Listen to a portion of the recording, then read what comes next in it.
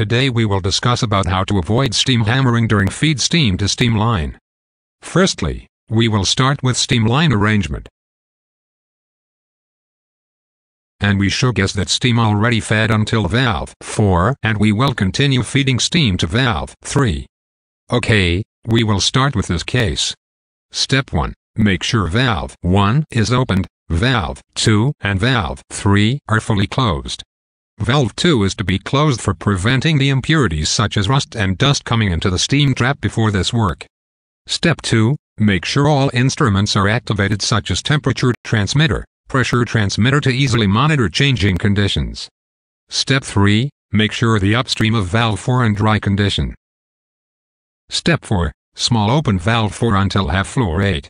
At this time, pressure and temperature of downstream valve 4 start increasing. Step 5. Confirm steam come out from valve 1. Step 6. Confirm pressure downstream valve 4 balance with upstream. Step 7. Open valve 2 to activate steam trap and close valve 1. During this time, please confirm that condensate is not dirty and contains no impurities inside.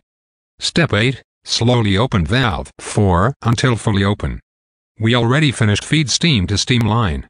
This method is easy and safe, isn't it?